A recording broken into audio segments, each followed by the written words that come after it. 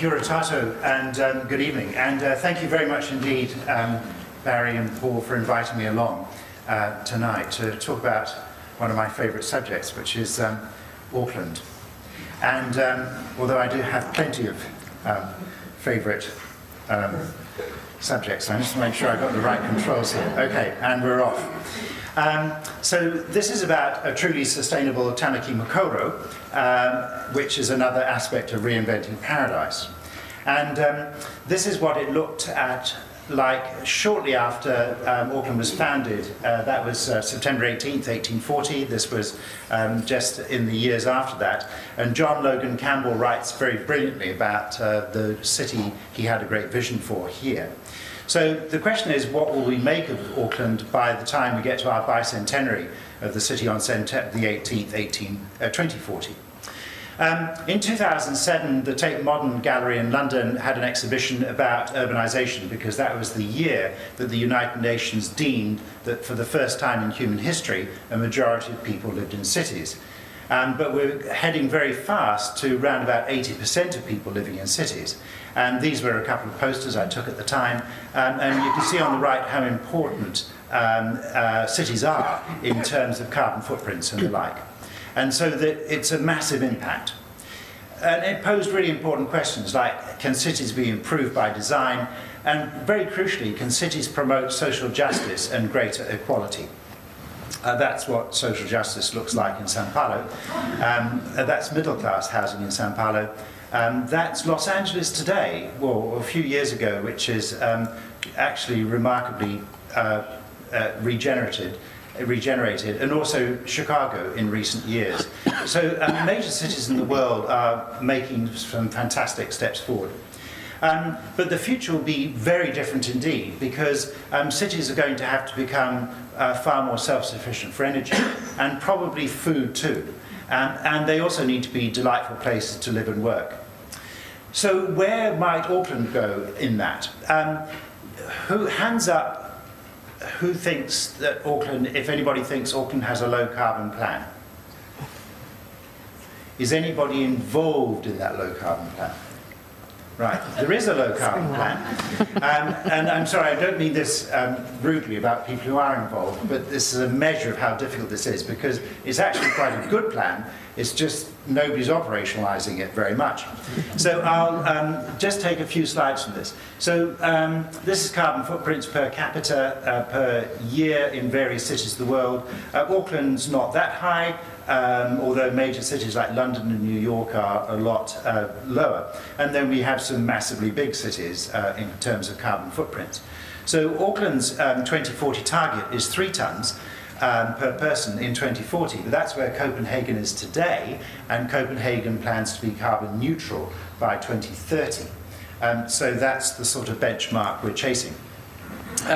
You can see the very big ambitions here, the dark blue reading from right to left is, say, Vancouver, 80% reduction by 2050, Auckland's 50%, and then you can see some other time frames there.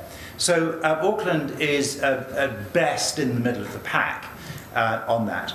The 3 big areas of carbon emissions are stationary energy on the left and industrial process emissions. Quite a bit we could do around that, say biomass, for example. Indeed, industrial scale PV won't be too far away. But the big problem down there is a third of it is land transport, i.e. Vehicles.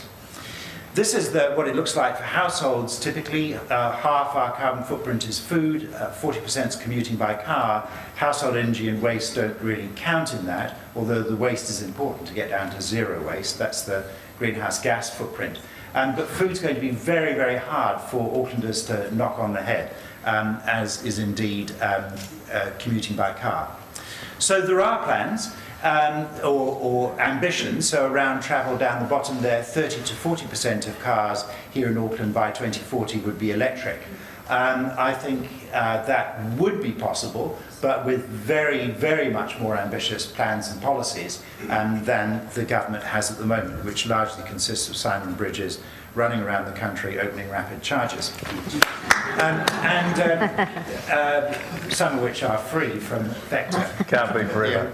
Yeah. And on energy, also the dominant view of energy is still about a 19th century reticulated heavy industrial view of electricity. That's certainly the one the Electricity Association Authority promotes in regulatory terms. Vector is one of the exceptions to that in understanding how local generation and local lines companies are part of a very important, very resilient smart grid. But again, we've got none of the right policy settings coming down from Wellington to help make that happen. So the likes of Vector is pushing very hard against that. Auckland also believes that given the very substantial part of the city, which is actually forests and agriculture and regional parks, is that there is great opportunity to add to the carbon sinks in Auckland, which would be good.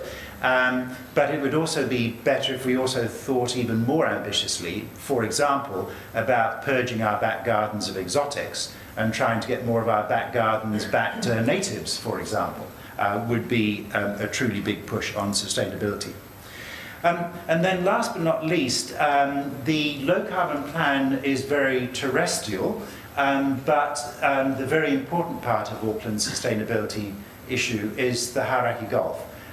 We seriously abuse the Hauraki Gulf in all sorts of ways, from stormwater to sediment to overfishing and all the rest. An incredibly important piece of work, very huge piece of work, is coming to fruition later on this year with the Hauraki Gulf Marine Spatial Plan, under the lovely name of Sea Change. And this is going to be terrifically important, but again it won't work unless central government changes a lot of legislation to be able to make this work. So many of the things that we have an ambition to do in Auckland, we have completely the wrong central government settings for, but we're very lacking on local government engagement on this. So, you know, these are great plans within council. But when, for example, just this week, on Tuesday, Monday and Tuesday, I was chairing a transport infrastructure conference here in Auckland, and on Tuesday we had 7 of the 19 mayoral candidates. We had them for about an hour and 20 minutes, quizzing them on transport and infrastructure. 2 of the 7 on the panel were climate deniers.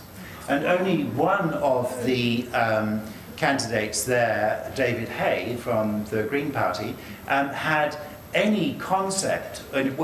He was the only person who mentioned climate change in his opening comments. He was the only person who was putting forward any kind of policies about driving Auckland to a low carbon future.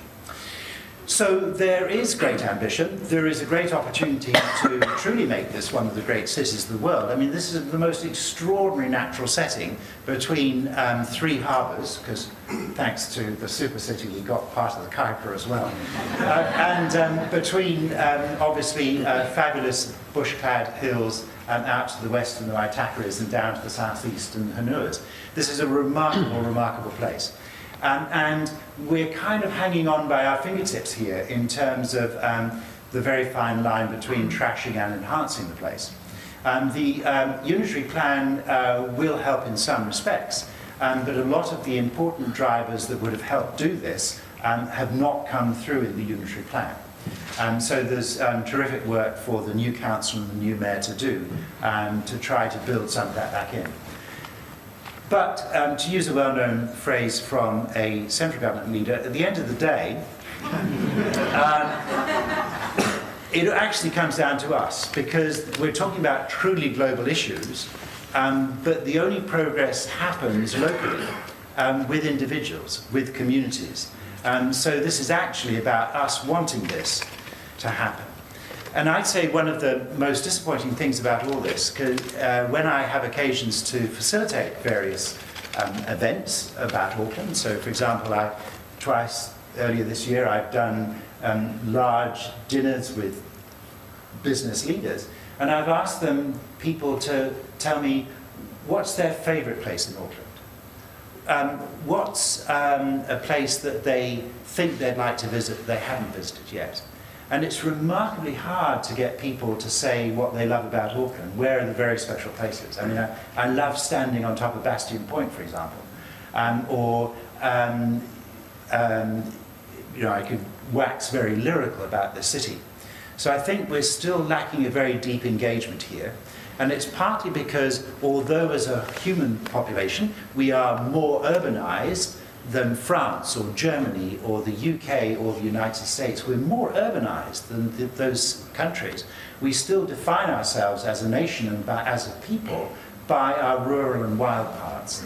So my final point is, if Auckland is going, if Tamaki Makaurau is going to be truly sustainable, we've got to start defining ourselves by urban sustainability and giving a very strong Aotearoa and New Zealand expression of that to the world in how we design, build, run and live in our cities. Thank you.